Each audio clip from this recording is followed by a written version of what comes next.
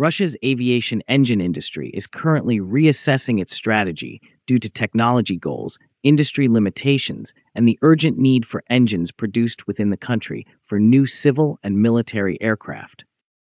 Recent statements by leading engineers and aviation specialists provide insight into the progress of two of the nation's most anticipated initiatives, the high-thrust PD-35 and its more cost-effective counterpart, the PD-26.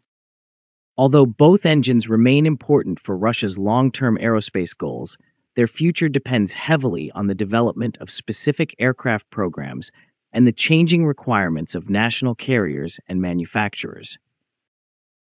The PD-35 originated as Russia's premier advanced high-thrust turbofan, designed to compete with leading international engines in the 35-ton thrust category.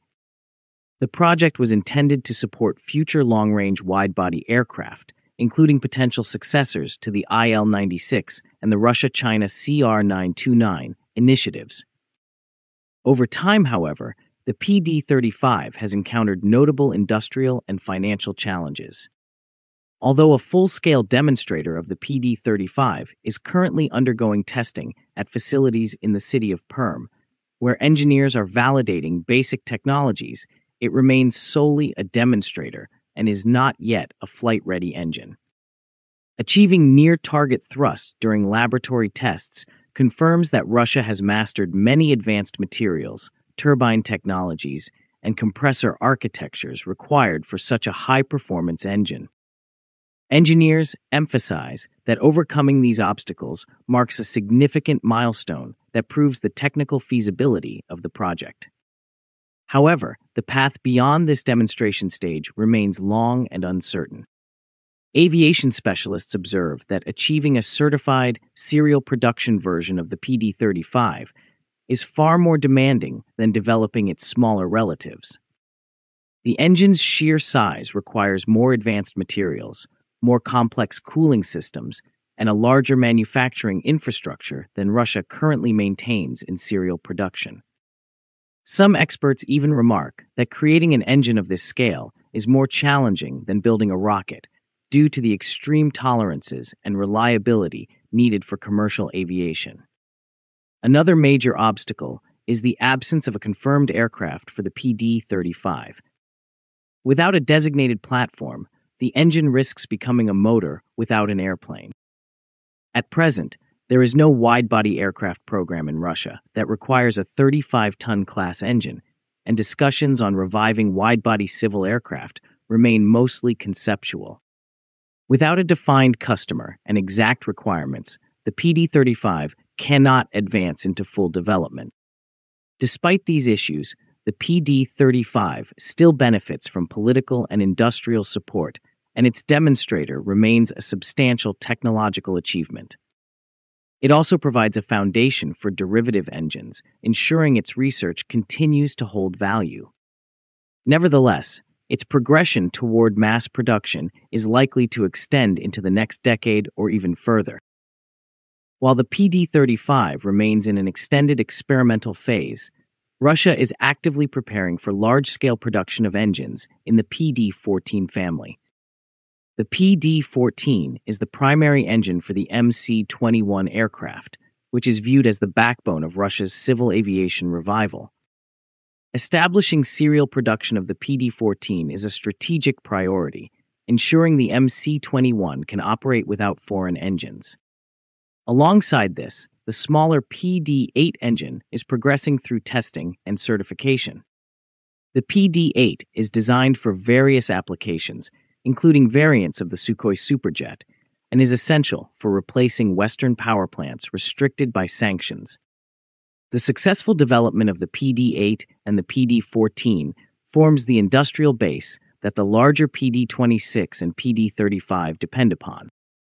Both larger engines use technologies and manufacturing processes derived from the PD-14 program, underscoring the importance of establishing reliable mass production for the smaller engines first.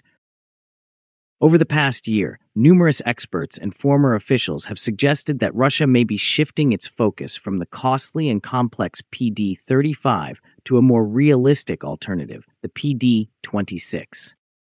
This engine, producing about 26 tons of thrust, is considered more suitable for the next generation of Russian civil and transport aircraft. The PD-26 completed its preliminary design stage in September 2025.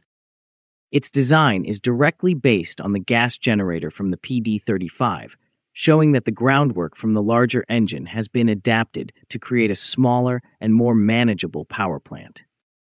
Unlike the PD-35, which lacks a confirmed aircraft application, the PD-26 has clearer potential uses.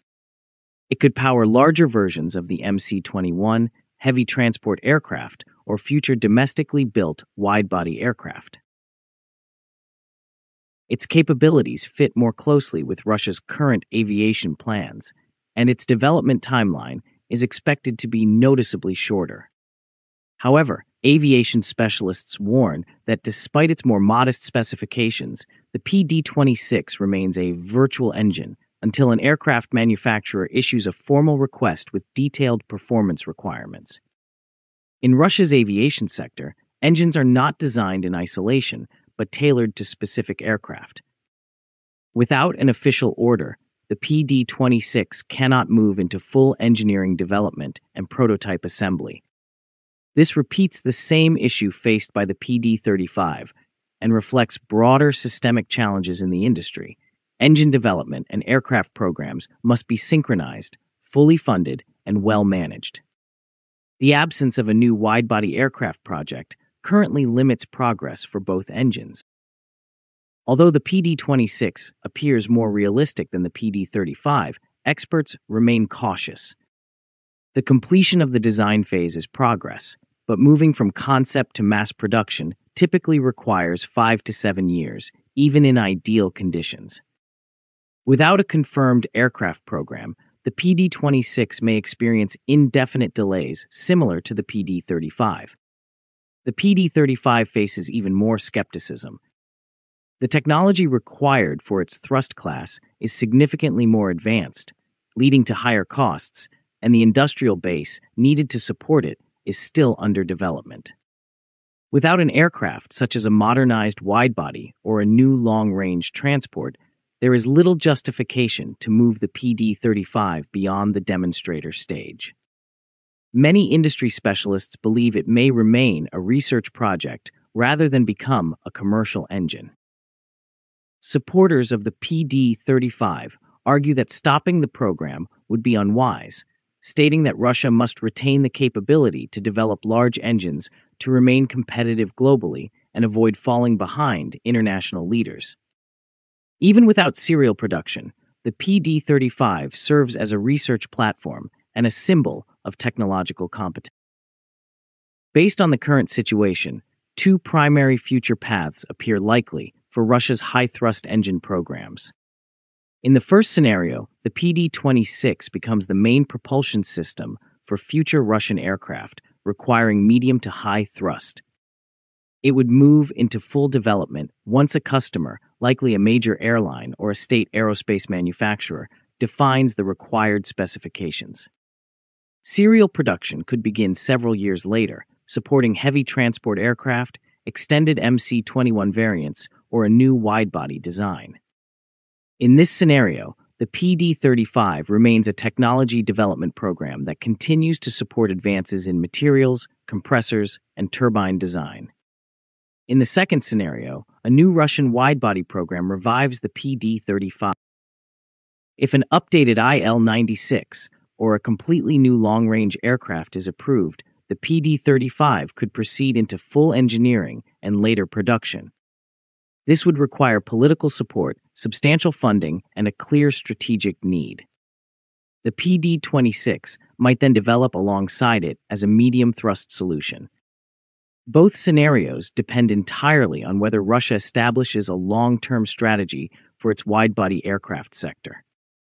Until this clarity is achieved, engine development will continue cautiously.